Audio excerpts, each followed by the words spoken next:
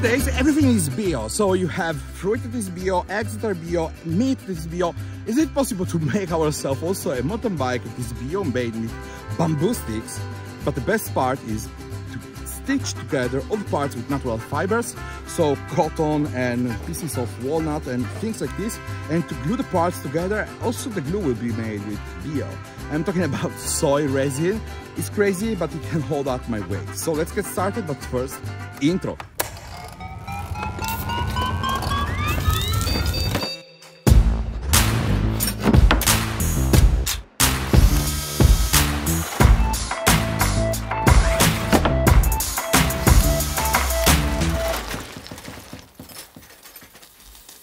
And finally, my package has arrived. I just bought from this website all the bamboo sticks I'm going to use to make the frame. Consider that I weigh more than 240 pounds, so I choose specific bamboo to this project. This is a very strong bamboo.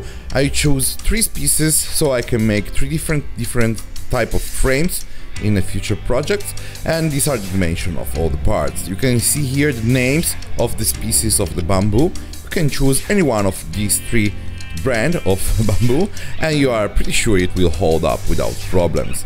We absolutely need to install little parts that are made with metal, so this is the holder of the tire on the back.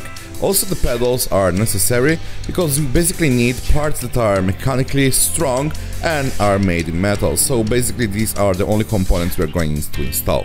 So this is the tube that will hold the seat in place. I keep it because this metal part is very useful because I can place a nut and tighten the seat itself.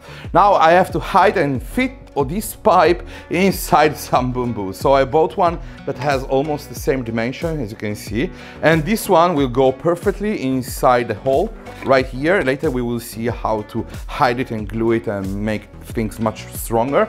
So this will be the middle part of the frame. We can place it right here on the table. And now let's focus instead on the front part of the frame itself. For this purpose I bought some much thicker bamboo. I'm talking about this thicker bamboo. You can see also this side is very thick. This is important because I'm a very heavy man, so this will hold my weight without problems. So this I'm pretty sure can handle the weight without problems. Now it's just a matter of understanding the dimension. We need to cut all the bamboo. For this reason I use Carniverse, an app that let me take all measurements of the original bike. So I take these measurements and I cut all the parts using a meter and a marker and mark the points. And I really suggest you to cut an excess of 4 centimeters on each side because we need to round them out. So consider this excess. It's very important. Some cuts are straight, some are at an angle of 30 degrees, but overall it's a very simple job. You just have to replicate the original frame of the bike with this amount earlier. Now it's just a matter of inserting all the metal components inside the bamboo sticks.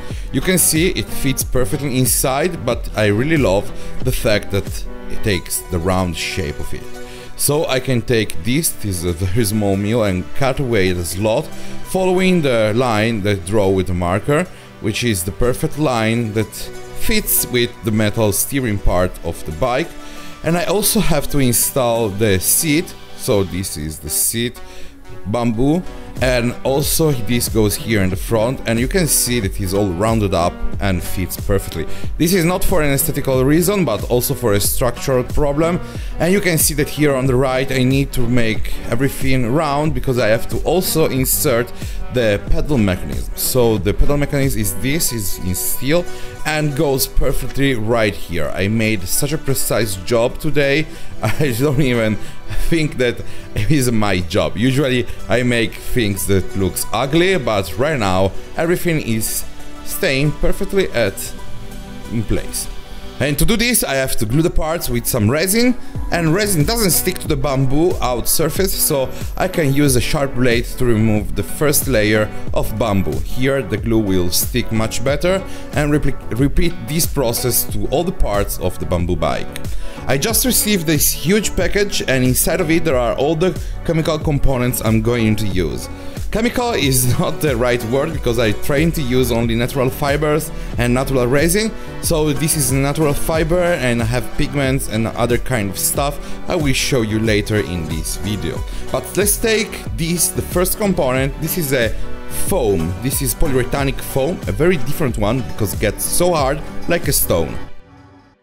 This is polyurethanic foam. It's very similar to the one you spray around windows and doors in your house, but this is much different. It gets much harder. It has a rate of 90, which is very hard. I never tried before, so it's a good idea to make a small test and see how much it expands and how much time do I have to work on it. So let's test it over here. Tests are very important once we try a new product, because I don't really know how much time I have and how fast the reaction will occur. Now, it's a very clever idea to add these that are nuts, crushed nuts, to the foam, because they are much cheaper and let me use less foam for this project. I can mix component A and component B in the equal ratio and mix carefully everything together with the crushed nuts, and I have now, after 1 minute that I stir everything, only 2 minutes to work on it. You can see that the reaction happens pretty fast and dries and gets hard in only 2 minutes. It's a very clever idea to wait 1.5 minutes until the reaction is starting. Apply then the foam into the parts inside the bamboo. In this case, the expanding process of the foam is so handy because we close the gaps around the bamboo and glue all the parts together, because this foam sticks very well to wood and to metal as well. The foam we just used is very similar to the one you use around the doors and the windows to seal the gaps. This I will use it for two reasons. The first one is to give much more structure, because I will pour the foam inside the bamboo. This will expand and stick to the bamboo and will create much more structure inside, from the inside. This gets much harder. It's just like a rock. It's not foam anymore. It's very hard. And this as well, let me glue all the parts together, even if they are in a very strange position and the parts aren't cut very precisely. The foam will expand and fill the gaps and glue all the parts together. So now that all the parts of the frame are glued, now I can handle the frame without problems. I can clean up using a very sharp blade all the mess we made with the foam. Lucky for us, it's very hard and easy to remove. Now let's think about the back tire. I cut 4 pieces of bamboo that is much thinner but stronger, and I can align everything on my workspace. I really suggest you to build yourself a little jig so that you make sure that the wheel is perfectly aligned with the frame and that everything is sturdy and doesn't move.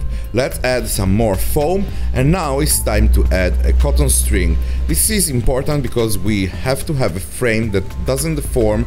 Everything has to be much stronger once we continue with the project itself. Inside the box of before, now we can take the epoxy resin. This is pure epoxy and you already know how it works. We need to mix the two components together and a chemical reaction will start. Let's add as well these walnuts that are crushed and some cotton. I can use a scale to make sure that we have a perfect mixture of the two components, and after we mix the resin together, we can then think about how to make ourselves something like cement that we can apply to the bike frame. We can take this that is crushed walnut nuts and we can mix it with the resin itself. We can stir it very carefully and we are basically creating ourselves some concrete. We can apply it and glue it on the frame itself. After 12 to 24 hours it will get so hard. It's important to have the perfect composition, have to be quite thick, so I can add as well some cotton that will absorb the residue of resin and we are creating the perfect mixture. You can understand when it's ready when you try to pour it out of your spoon and doesn't fall off very easy. So this is the perfect mixture. I can apply it on all the junction of the frame and push it carefully inside the frame as well. This will get so hard like a rock. I would say harder than a rock. I'm pretty sure I cannot even break it using a hammer. I let everything dry for about 24 hours so that the reaction of the epoxy happens, and now the bike frame is so sturdy right now. This has a perfect function of a structural function that we hold the frame itself. But it's very important as well to add some fibers that will hold the frame. So everybody is using this, that is glass fiber, but this is going against our project. We are going to make a natural bike. So let's start with natural resin. I was telling you about Soy Resin. This is a new product.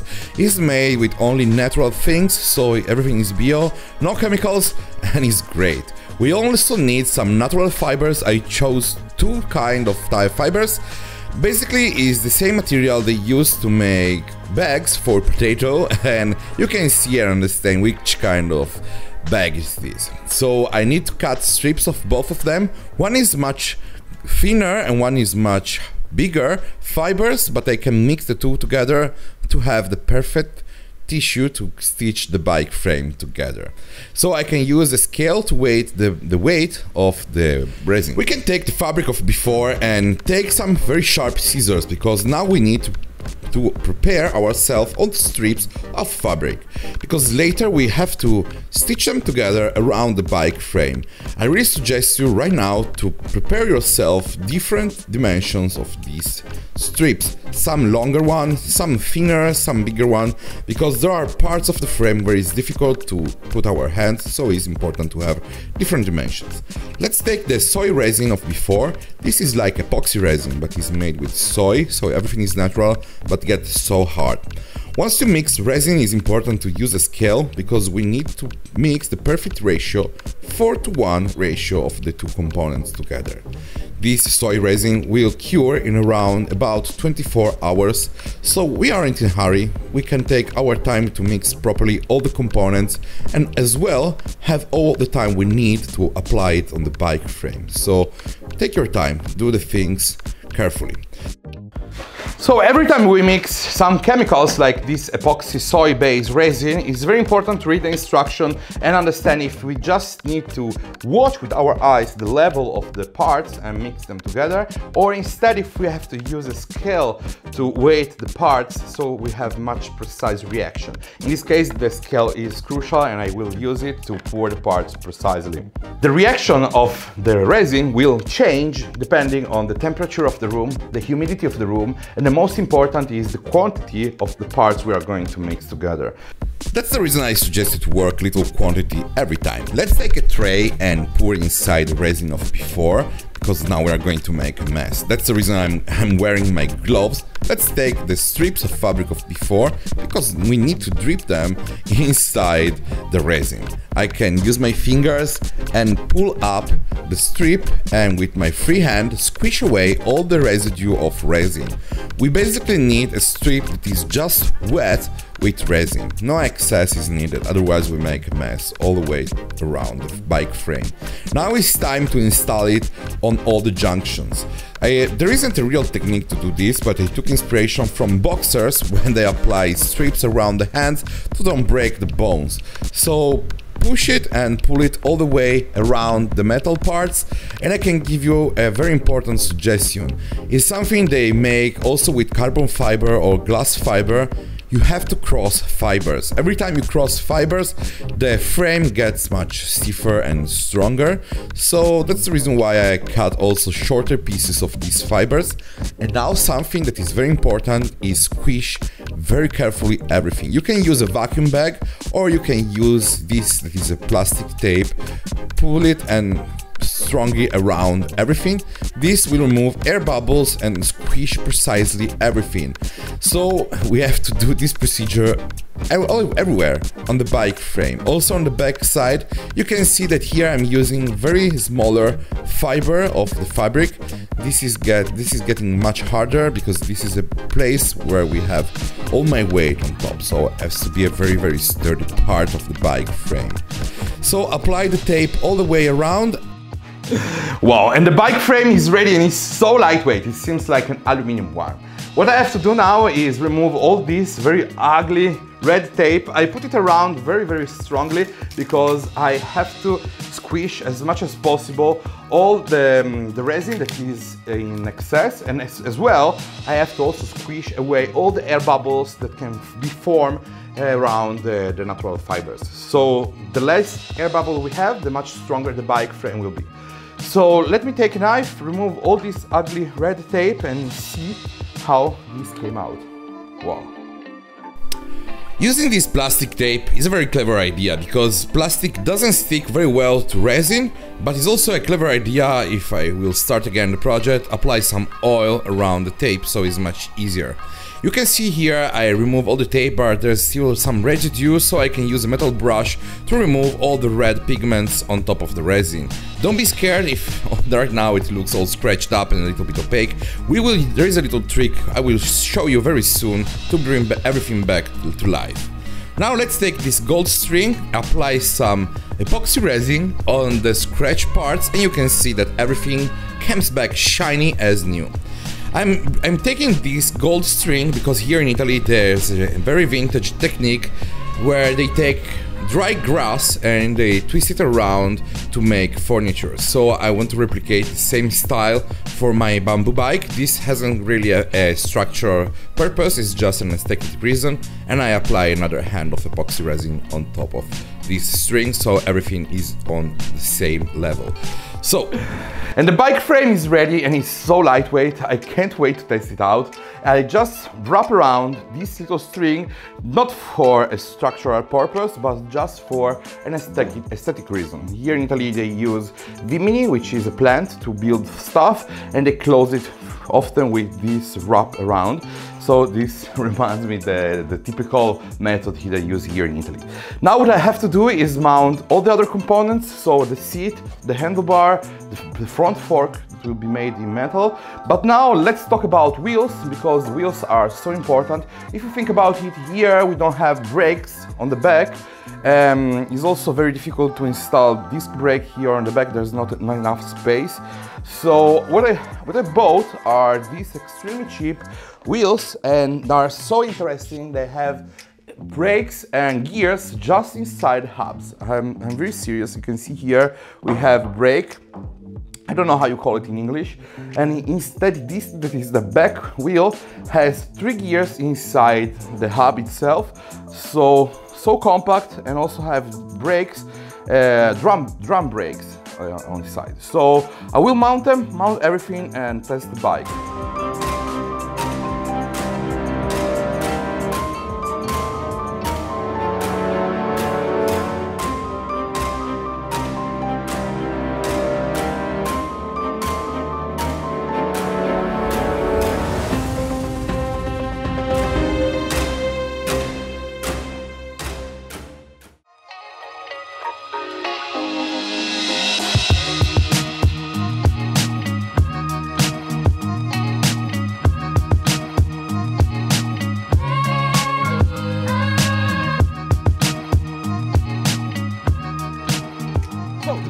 Is perfectly very stable and sturdy, but there's something wrong with the front fork.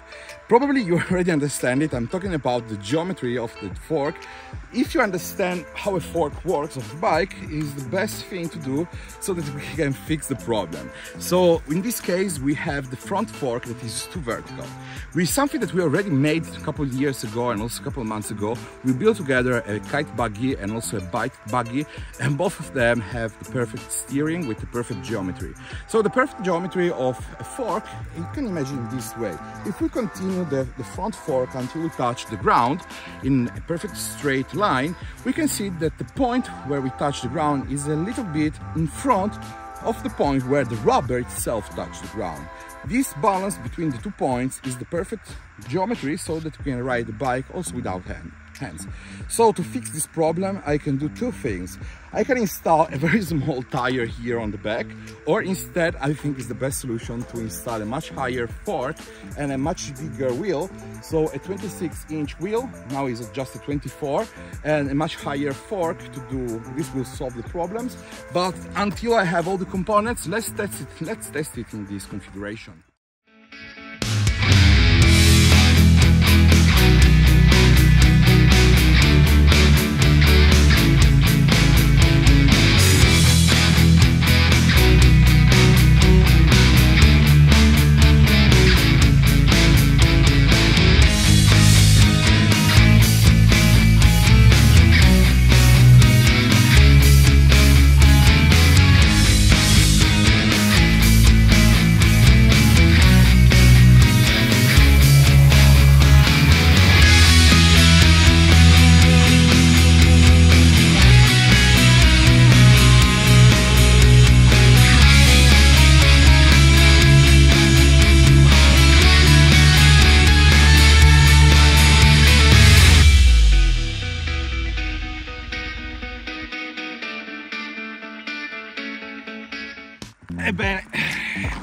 So this is the bamboo bike, and it holds my weight without problems. Consider that I'm a very heavy man. I weigh more than 240 pounds, and yeah, no cracks, no bad sounds, no squeaking noise. Everything holds up very strongly. I need to fix the geometry of the front fork, but overall I will say that this is a success. Consider that frames of a bike like this can cost extremely expensive. It can be so expensive, more than 500 bucks for just the frame, without all the metal components, just the frame. So now you know how to start your little business and make money thanks to my tutorial. So you find all the links for all the chemical components, the natural fibers, and as well the bamboo that I select for you isn't a standard bamboo, but is a very strong species. So you find all the links here below. And yeah, if you enjoyed this video, isn't the first time I build bikes. A couple months ago we made this, that is a swing bike. It's a bike that folds on itself and drifts all the time. It was so fun to ride.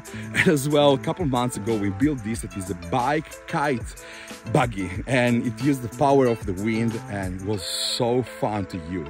So this is the channel that speaks and talks all about tutorials. If you enjoy things and the passion that I put into all my projects, yeah, consider to subscribe. This channel is growing slowly, but I need your help to grow up. So thank you so much to stay with me until now, and see you next week with another do-it-yourself tutorial. See you soon. Ciao, ciao.